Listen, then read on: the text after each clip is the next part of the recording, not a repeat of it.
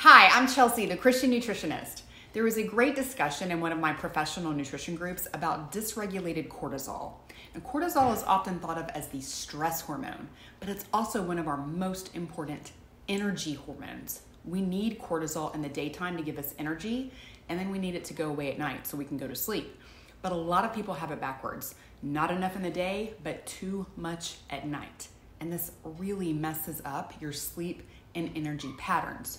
Now, there was a lot of talk in the group about the best supplements to take for cortisol regulation, but do you know one of the absolute best ways to get your cortisol regulated is something that you don't buy, you don't take, and is provided absolutely free by your creator? It's the sun.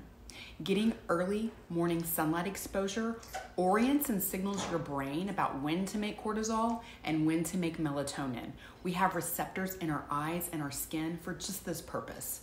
This is one of the key ways that God made our body to work in relation to creation. And it's one of the biggest missing pieces in the healthcare discussion.